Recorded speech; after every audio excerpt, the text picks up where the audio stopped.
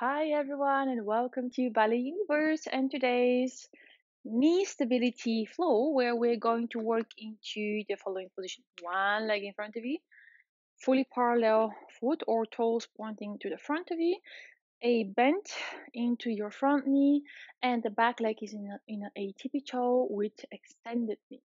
We're going to go in here and just transfer a little bit the weight from a knee bend to the front and then back.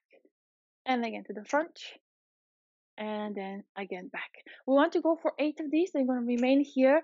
As on the 8th time, you will fully transfer your weight. And you want to stabilize your front knee so that it's not wobbly and it's not pointing in any other direction than in the direction of your toes.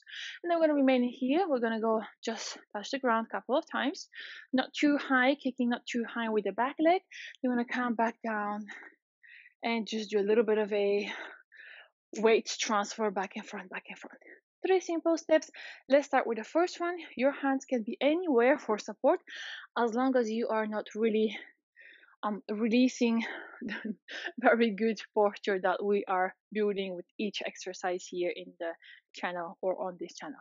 Okay, let's go. Get ready. Knee extension, bend it, and go.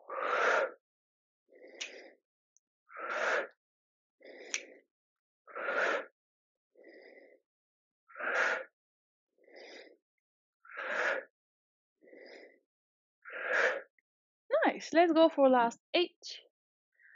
And swing it. And swing it. Continue to exhale to the front. And let's go for the very last 4, 3, 2. Get ready to fully transfer the weight and stay there. 1. Good. Now we're going to tap rise. Rise. I want you to fully straighten that knee and to fully point the foot. That knee here on the front is pointing to the front, not inwards.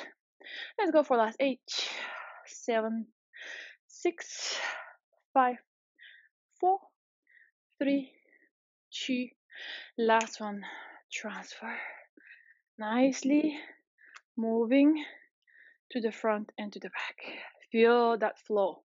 Feel your center of mass really being transferred from one foot onto another. You last 8, 7, 6. Pull yourself up high by pulling the abdominals in and up.